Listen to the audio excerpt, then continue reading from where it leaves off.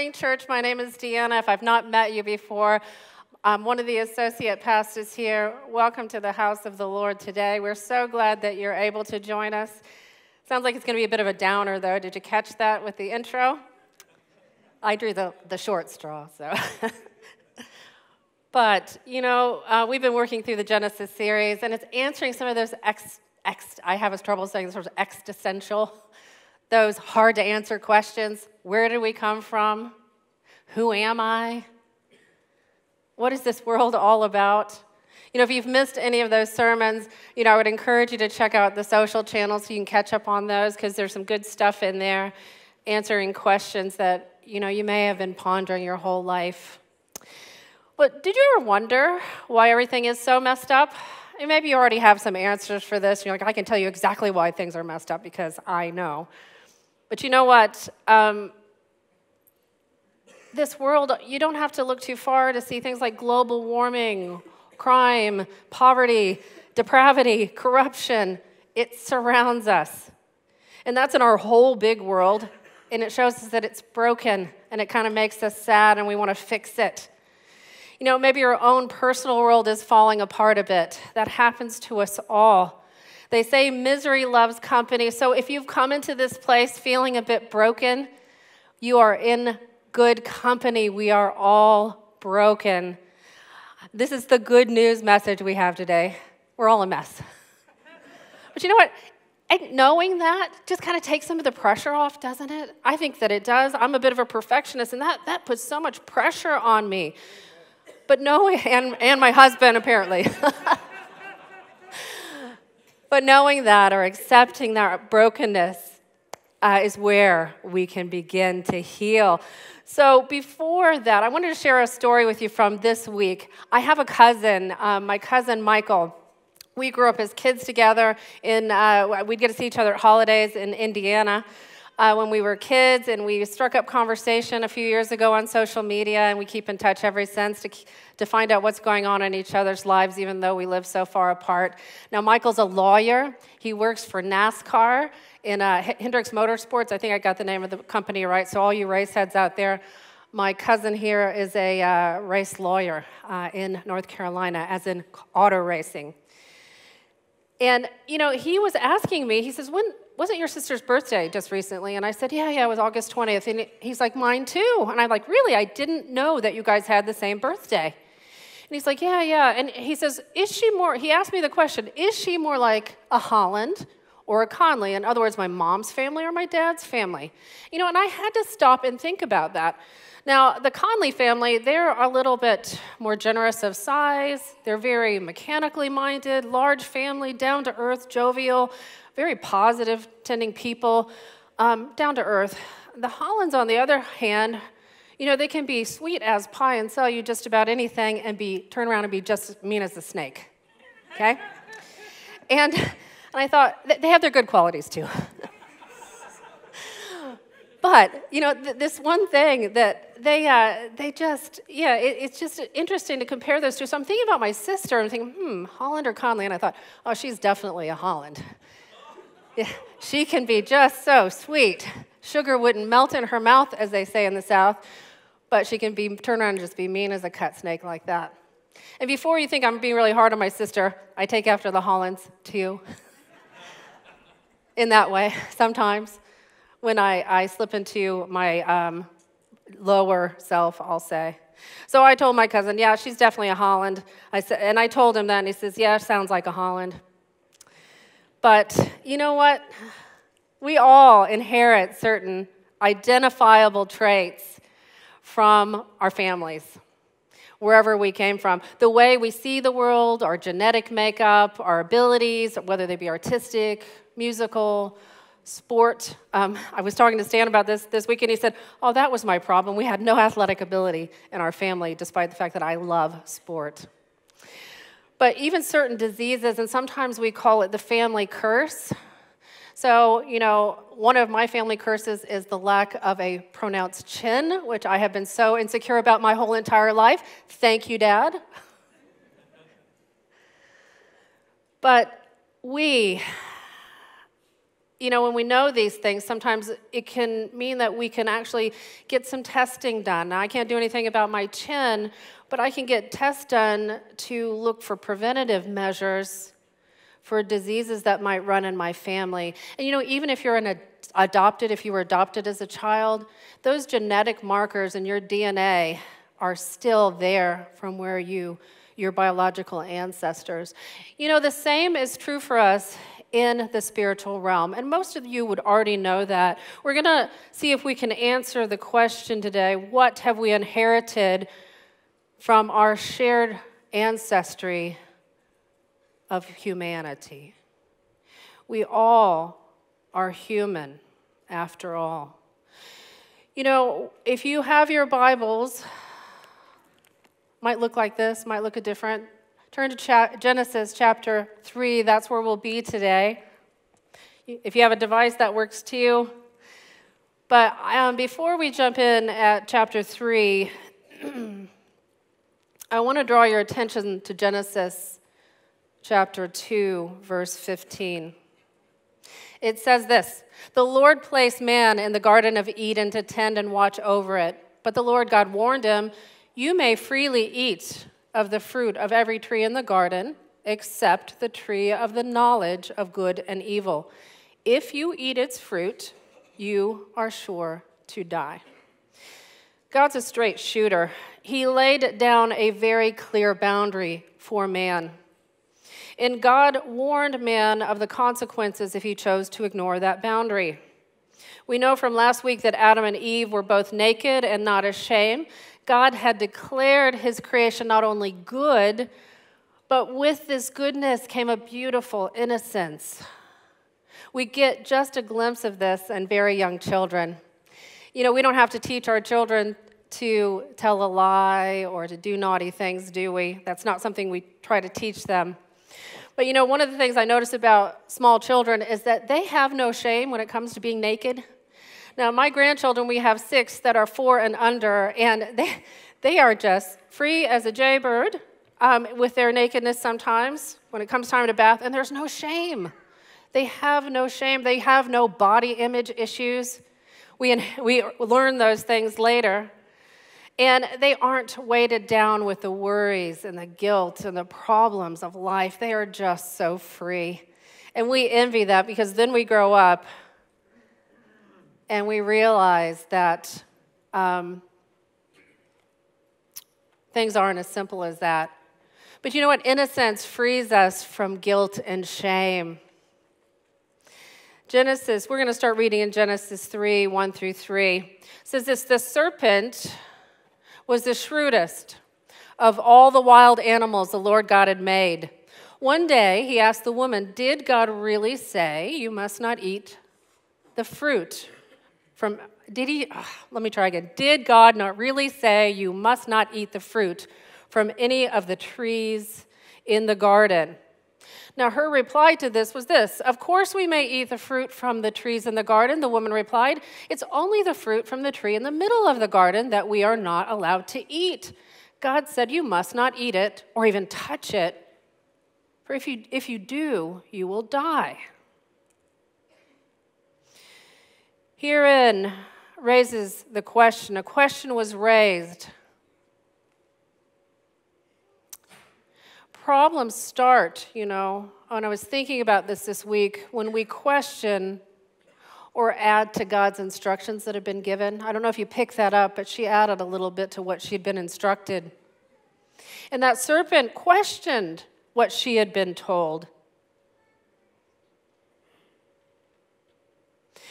I want to start with the serpent and look at him just a little bit. Some things I want you to realize is that serpent was a created being. And remember, in the last few weeks, we've learned that God declared that his creation was good. However, this was no ordinary creature. This was Satan. And you might be asking, how do you know it was Satan? Yes, historically, we know this through all the years we've spent in Sunday school and church and kidsmen.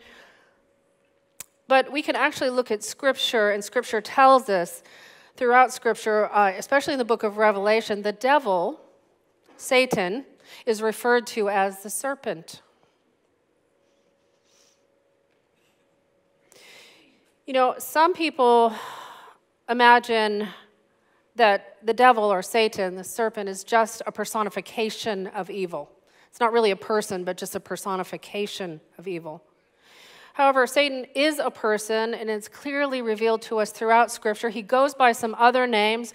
Some of those are like Lucifer, maybe you've heard that name, or Apollyon, which actually translates destroyer. He is characterized as a dragon in parts of Scripture, and he's known as the father of lies. There are other descriptors as well. You know, kind of like I have the name Deanna. Some people call me Dee. Some people call me Nan or Nana. Some people call me Mama. We have different names that we go by. I'm still the same me. Satan was an angelic leader. He was a beautiful musical creature, as if we can glean this from parts of Scripture. He was a prince. In fact, he is known as the prince of the power of this world. So he was a leader, had leadership in his background. He was lifted up with pride, and he led an angelic rebellion. You may be familiar with this. That is where demons come from. God created the angelic realm of creatures who serve him in heaven. We read about angels throughout all of Scripture. Satan drew a third of the good angels away in a rebellion before humanity was created. And we know it happened before humanity was created because the serpent shows up in the garden. Satan shows up in the form of the serpent.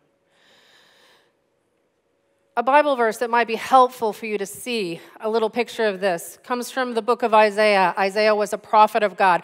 How you are fallen from heaven, O Lucifer, for you said to yourself, I will ascend to heaven and set my throne above God's stars. I will preside on the mountain of the gods. I will climb to the highest heavens and be like the Most High God. Sound a bit proud? Satan wanted to be God. For this rebellion, he and his followers have been sentenced to eternal punishment at the end of the ages. But in the meantime, we find him here in the garden. He draws Eve in by a seemingly innocent question. He laid a trap for her. Did God say this? She exaggerated God's command. We can only speculate why. We don't know why she added to it. But let's keep reading, because I want you to see the contradiction that Satan said. You won't die, the serpent replies to the woman. God knows that your eyes will be opened as soon as you eat it, and you will be like God, knowing both good and evil. He tempted her with that thing that he wanted himself to be like God. You know what? This is what we learn. We learn that God commands and Satan contradicts. He's corrupted the message often, and that's why our world is in such a mess. The enemy still tries this approach with us today. He causes us to question or to ignore God's truth that's revealed to us through his word. Did God really say we shouldn't lust after others? What harm could it do? Desire's natural, isn't it? You deserve to have what others have, even if you have to cheat or steal or lie to get it. It's all about you and what's good for you. And then we buy into that because it sounds good. Oh, yeah, it's about me. It's about me. Because we start to doubt the truth that we've learned or been taught. Or maybe you didn't grow up in church and maybe you didn't learn the truths from Scripture.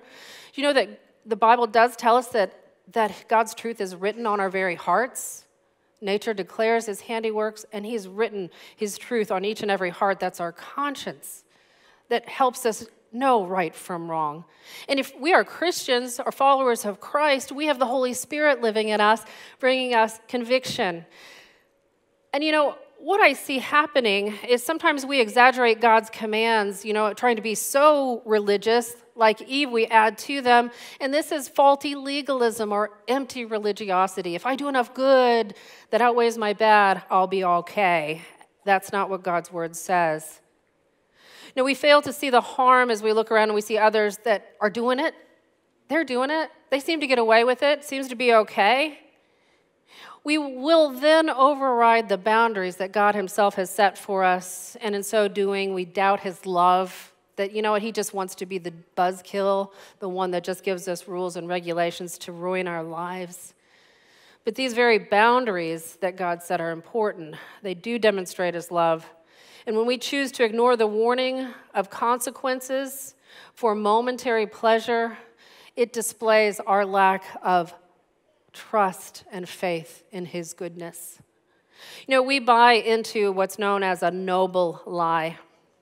You can be something that you can never really be, like or equal to God. We desire this illusion of control, and I say it is an illusion because we think we can make up our own rules and determine our own destiny, when in reality we can't. Instead of good, we want better. We are never satisfied. And nothing is new, though. I just want to encourage you with that because it sounds a little bit heavy. We'll end on a positive note, I promise you. There is a choice that mankind made, and it's sad to say that the choice wasn't the right one. The woman was convinced of Satan's lies. She saw that the tree was beautiful and its fruit looked delicious, and she wanted the wisdom it would give her. So she took some of the fruit and ate it. Then she gave some to her husband who was with her, and he ate it too. The Bible tells us at that moment, their eyes were opened, and they suddenly felt shame at their nakedness. So they sewed some fig leaves together to cover themselves. They wanted to fix it, but it was too late. You know, guilt and shame come when we choose our own way over God's way, and the Bible calls that sin. Let that sink in a minute. Theologians refer to this as the fall of man. Sin has made its grand entrance into the world. At that very moment that they disobeyed, they felt shame. Humanity still feels that shame today. Some things that you should know about sin is this: it follows a common pathway.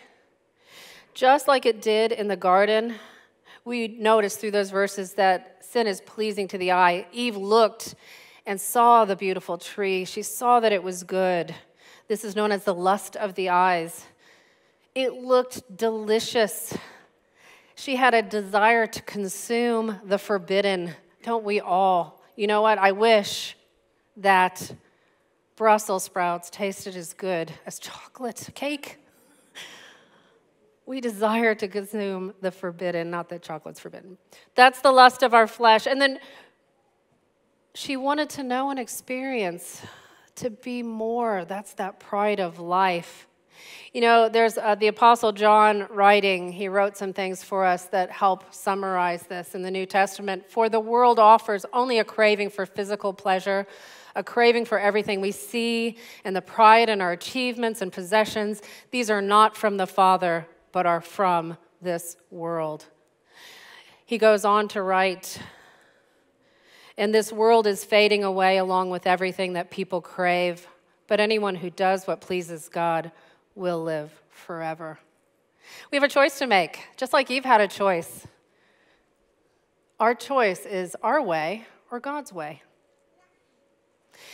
Note, sin seldom affects just us. It creates these ripples, and they hurt others. And sin seeks to draw in others as well. Adam was there with Eve in the garden. And, you know, I find it curious. He didn't try to stop her. At least we don't have record that he tried to stop her. Instead, he joined in with her because sin seeks to draw others in. It's really sad, isn't it? It's really sad. There was not any coming back from this. There was no return to innocence after this. Not yet. You know, our reality is that sin is a big trade-off. We can choose it. We can choose to do the wrong things. We can choose to do the right things. It's a good thing that our righteousness doesn't rely on that. We'll talk about that in a moment. But if we compare sin's way to God's way, it's like trading truth for a lie. And I don't know about you, but I don't like to be lied to. I can handle just about anything, but please don't lie to me. And I know that sometimes we lie to try to protect other people, but you know what? That only works for a while. Sometimes we lie to ourselves and say that, oh, we're okay when we're really not okay. God sees right through it. We don't fool him for a moment. This lie that we often buy into, it causes us to doubt and to question God and the boundaries that he's set for us. These boundaries aren't bondage, but actually freedom. Do you know in psychology that having boundaries, clearly defined boundaries, is what actually makes us feel secure? Did you know that? We find our security in having limits where they're clearly understood. When we ignore this or when we don't have this, it creates a sense of fear or insecurity and a need to hide. You don't have to worry about the lie you told if you didn't tell the lie to start with. You just stick to the truth and you'll be okay. Sin gives into cravings of the flesh that are never satisfied. Do you know that? And it leads us to things like disease, addiction, and shame. Because we take a little bit and then we want a little bit more and a little bit more, and before we know it, it is destroying us. Sin promises pleasure, and it is pleasurable. I'm not going to lie to you. Sin is fun, but it's temporary. It holds that little bit of truth back, and it results in hurt and loss and brokenness. Do not doubt that. Do not doubt that. Sin drives discontent. It is this elusive carrot that we can never seem to get. The more we get, we just want more, and we're never satisfied. The Bible tells us that godliness with contentment is great gain. And the sin, because we want what we want, and we don't care about who it hurts, that it drives a wedge between us. It alienates us from God and from each other, and it creates this conflict. That's what's broken in the world. Everybody's going after their own way. There is none righteous, no, not one, and conflict abounds. Ultimately, sin trades the eternal life for eternal death and destruction. It's a pretty bleak picture. Ultimately, sin, though, is a great equalizer. Did you know that? It equalizes. It doesn't discriminate, in other words, based on age or status or race or gender or belief. It's non-discriminatory. We are born with sin, the sin nature. The Bible tells us this. For everyone has sinned. We all fall short of God's glorious standard. And because of this, there are consequences. There is a curse. That's what we're talking about today. We know that sin and guilt demand consequences. That's what justice is. So creation was cursed. God said, if you do this, there will be consequences. Now, we're not going to look at the specifics of the consequences that were handed down. It was in our scripture reading. You can go back and read it if you missed it. But I do want to point out just a few observations I made this week. In this scenario in the garden, each person, each individual, had to answer for their own choice, okay? There was some finger pointing, but they each had to answer. God held them each to account. When God asked the two questions in the very beginning, he came walking in the garden. He said, where are you? Where were they? They were hiding. They were trying to hide from God. We hid because we were afraid. And then God asked them, who told you you were naked? And you know what? What I observed is they didn't answer him. They didn't say, oh, well, we ate the tree and we realized it ourselves. They just failed to answer. They had nothing they could offer, really. But what they did try to do is they tried to shift focus away from their self onto others. And I see this all the time. I do a lot of counseling, and every time, somebody comes into me and they start telling me of their challenges in life and their problems and stuff, there's always people to blame that's causing all their problems. Did you know that? It's a pretty common thing. And sometimes it's true. Sometimes people do give us some really things that we have to wrestle with in life. But I always tell them pretty much the same thing. We can talk about that, and I can help you drain some of that pain away, but we are here to work on you because you are the only one that we can change. Can't change anybody else, but we can work on you. So blaming others only takes us so far. It's when we own our own stuff and we work to change us that things improve. We can't blame others for our own bad choices. In this case, Eve blamed the serpent. She said, it was the serpent's fault. He tempted me. You ever try to use that excuse in your own life? The devil made me do it. If your kids do the wrong thing, you tell them, don't do that, and they do it anyways. You think that they're going to get off the hook if they said, oh, but mommy, the devil made me do it. I don't think so. I told you not to. You did it anyways. There are consequences. Same thing with that police officer that pulls you over, and you know you were going too fast. I don't think he's going to buy, the devil made me do it. Not going to work. It didn't work with God either. Adam ultimately blamed God. He said, the woman you gave me. It's subtle, but it's there. The woman you gave me, God. God, this is your fault. And doesn't our world do that? It's like the world's falling apart, and we've done all these things that just continue to create more and more of a mess, and we blame God? Well, if he's so good, why is the world so bad? Well, I'll tell you why. It isn't his fault. We are prone to do this in our individual lives. God made me this way. If he didn't want me to sin, why would he make sin so enjoyable? He didn't stop me. If he's all-powerful, he didn't stop me. But you know what? He gives warning to us about so many things of life. This is a life manual. You'll see a lot of people that got it wrong and the consequences for it. And you'll see the way that God designs for you to live in the pages of Scripture. His revealed truth tells us what a good life looks like. He sent prophets to share with God's people, challenge God's people to do the right thing. Pastors, friends, and family. There's a wisdom and a multitude of counselors, the Bible tells us. And yet sometimes we just want to stuff our ears and not listen. But you know what? Each person, just like in the garden, was held accountable, and all of creation was cursed when they failed to listen. And it was forever damaged and broken.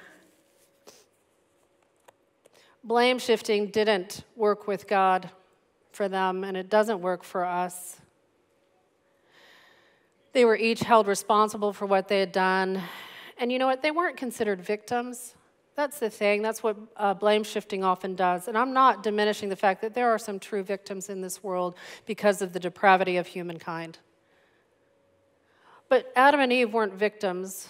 In fact, the fact that God held them accountable gave them dignity of agency, and this accountability that showed that they had value, that they weren't just helpless.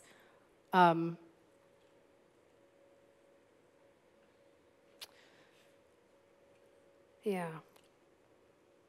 was just thinking about how often I see this happen, that, we tend to make people into victims. And it really does a bad thing because it disempowers them. When you try to blame everybody else for your problems, you're really laying down your own responsibility and your own dignity and shirking your accountability. And it doesn't work for us.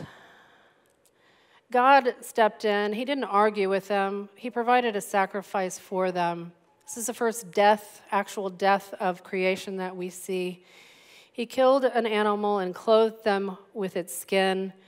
It set the stage for the reality of God's plan in this world.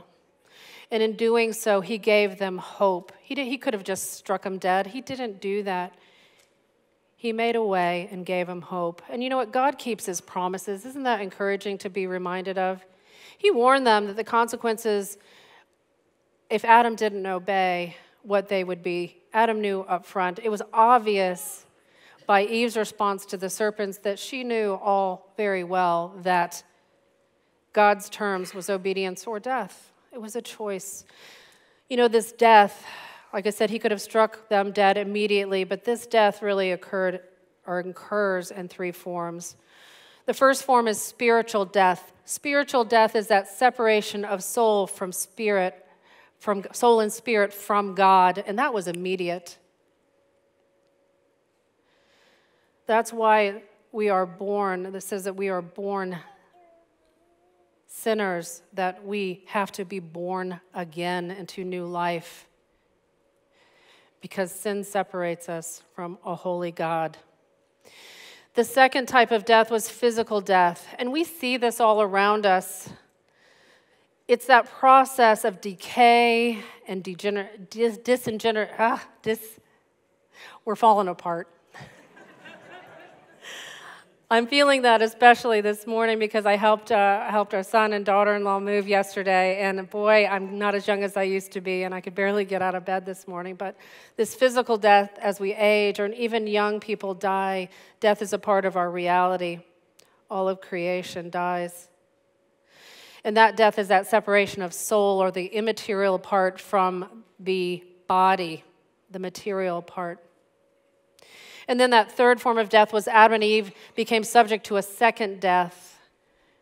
And even though it's not fun to hear about, God doesn't hold back. He tells us that there is eternal punishment, a lake of fire that wasn't created for mankind, but it was created for the devil and his angels who had rebelled against God. And he's trying to take as much of humanity with him as he can. It is a real thing.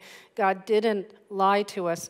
That's the eternal separation of soul and spirit from God.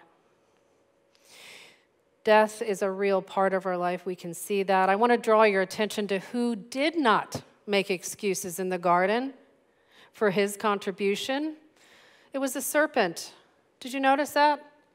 It was his plan all along. Remember his original rebellion, be like God? Well, the next best thing was to destroy anything God loved, which was humanity. The pinnacle of his creation, his image bearers, man made in man, or humans made in his own image. But you know what? Our enemy is not omniscient and omnipotent, but our God is. Our enemy underestimated the power of God's foreknowledge. God wrote in Genesis 3:16, "And I will cause hostility between you and the woman, and between your offspring and her offspring. He will strike your head, and you will strike his heel." Tucked away in this passage of fall and curse was hope and promise. He is referring to Jesus Christ. With the curse came a wonderful promise of redemption. You may still be wondering, though, why? Why did God allow sin to exist at all? I can't answer that because I'm not God. But what I can tell you, what sin did, is that it allowed for the redemption of creation. It is the ultimate demonstration of his love and grace. The fact that God can love us, even that while we are yet sinners, Christ died for us. His grace would not have been able to be fully realized any other way except the contrast of fallenness, depravity, and evil. And when the time was full and right, God sent his very own Son, the perfect one, 100% God, 100% man, to redeem fallen humanity. Now, I don't know if you have ever received that payment for a debt that God said you can't pay on your own. Jesus Christ, that perfect one, came to earth as a man. He died on a wooden cross, but he didn't stay dead. It was just a heel bruise. On the third day, he rose from the dead, conquering sin and death once and for all. He dealt Satan his death blow. Death was defeated. We come to this time of communion. We saved it now just because, you know what? It stinks thinking that we live in a cursed world. But you know what? God provided a way. You've been given those elements. And for those that have accepted God's provision for our inherited curse, you realize you couldn't pay the price that was required by yourself that you needed to come to Jesus for forgiveness of sins and reconciliation with God, we gather around the communion table to remember and celebrate this freedom we've been given. No longer bound by sin and death, we have found hope and life in Christ Jesus. For others, there's a serious warning. I wanted to be straight with you. So anyone who eats this bread and drinks this cup of the Lord unworthily is guilty of sinning against the body and blood of the Lord. That is why you should examine yourself before eating the bread and drinking the cup. For if you eat the bread or drink the cup without honoring the body of Christ, you are eating and drinking God's judgment upon yourself. You know, I just thought we will pause and just take a moment to reflect. Jesus, do you know him? If so, join us in the communion table as we celebrate our freedom in Christ. And if you don't know him, we're going to pause. All you have to do is ask him, Jesus, I know that I'm a sinner. It was pretty convincing. I can see the curse of this world, and I want your forgiveness. I want you to be my Savior. We're going to pause. You can do business with God if you need to. And then I'm going to pray for us, and we will take the elements together. We'll take the bread, and then we'll take the cup. So let's just have a moment to reflect.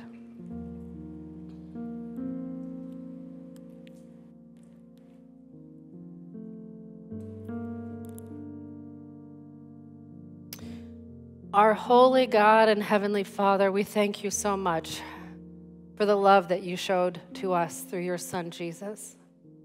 We thank you that you didn't leave us in a cursed state, fallen for all eternity, but you made a way. You made a way for us to be right with you once again. God, you are so patient and so kind, and we just celebrate your love and grace that you have shown to us.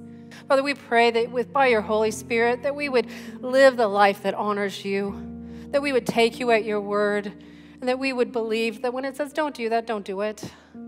But Father, we know that if we confess our sins, that you are faithful and just to forgive us our sins and to cleanse us from all unrighteousness. Father, we accept that payment that you made that we couldn't pay ourselves, and we thank you for it as we remember together. In Christ's name we pray, amen.